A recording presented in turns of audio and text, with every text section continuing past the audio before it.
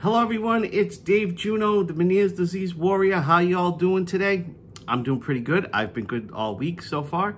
I hope it keeps going into Labor Day weekend because I'd like to really do, go fishing or do something. Actually, I'd like to go fishing at the Wachusett Reservoir if I can get a ride. Because I swore off driving on the highway. I will not do it anymore. It is just too dangerous for me. And I said that in a previous video on Monday, I believe. So Tuesday, I made a video about gentamicin. And I was wrong. I was totally off on it. And the person, or the woman who had seen my video and messaged me said, hey, you're way off on this. And explained to me that gentamicin doesn't kill the nerves, okay? It's killing the hair cells in the cochlea, around the cochlea there, so you don't get vertigo. That's what the gentamicin is doing. Now, the way it was explained to me by a doctor I don't see anymore is that it kills the nerve. So, I always thought it was a weird thing, but that was the way it was explained to me. And, doctors don't always know what's going on with this stuff, I guess. And this is proof right there. Which I always thought was weird, because if it was destroying the nerve, why wouldn't you do a VNS surgery? Just cut the nerve. So yeah, I was wrong. It's the hair cells in the cochlea that it's destroying. And I would like to thank that woman. I just can't remember her name. I went around and deleted that video. I went around and deleted the whole thing. And yeah, that was, thank you, whoever, I forget your name. I think it might have been Virginia or Vicky. One of those two names. I don't know why they're sticking out, but thank you. I really appreciate it. I learned something new. I also learned that the facial nerve too is very close to the balance nerve and the audio nerve. So that was another thing I learned from her. And I did go and look this up, and I'm sorry I did that.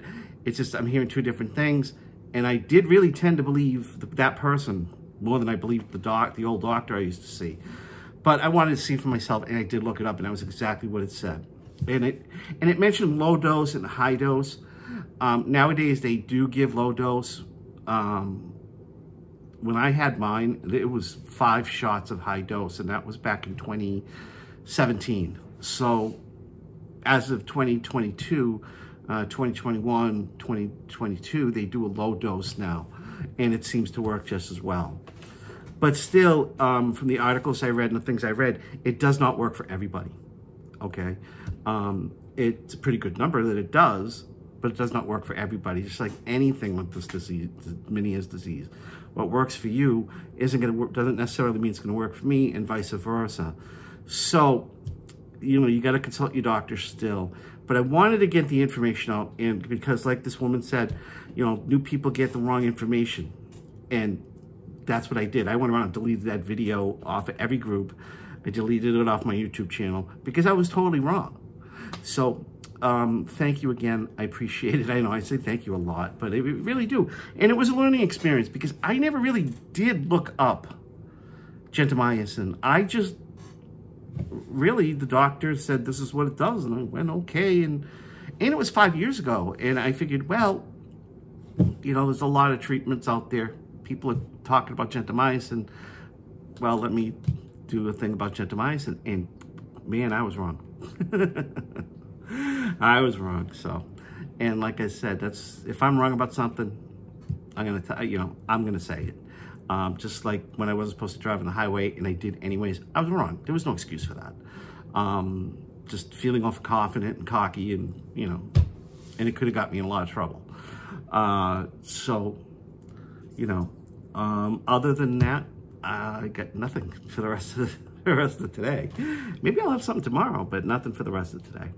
So, on that note, if I don't make a new video, for those in the United States, happy Labor Day weekend. Enjoy yourselves, have fun, and I will talk to you all soon. Thank you, and I'm sorry that I was wrong again. Take care, everybody. Bye.